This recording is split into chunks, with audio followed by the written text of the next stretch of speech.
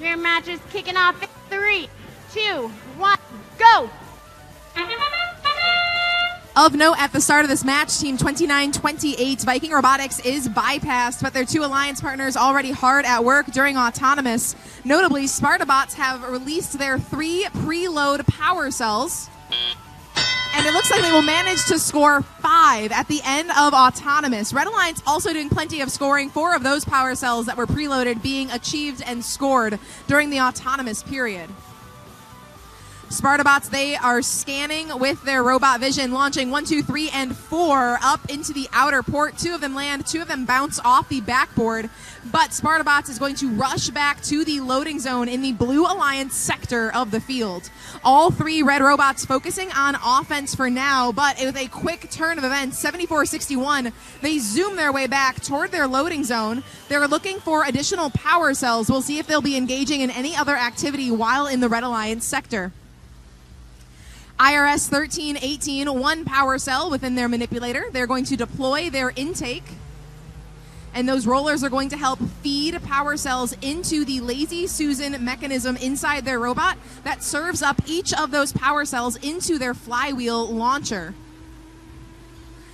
Sushi Squad, a member of the Red Alliance, attempting to score. Several of their power cells do bounce off of the surface of the port. Still a very, very tight match. 4 more power cells scored by Spartabots of the Blue Alliance.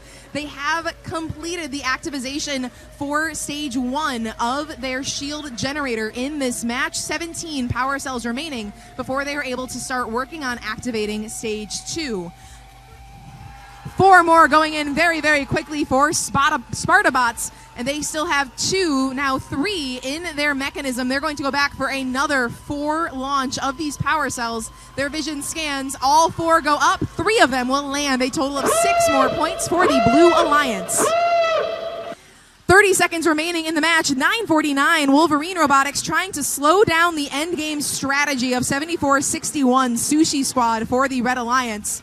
We also see defense between Wolverine and Invert.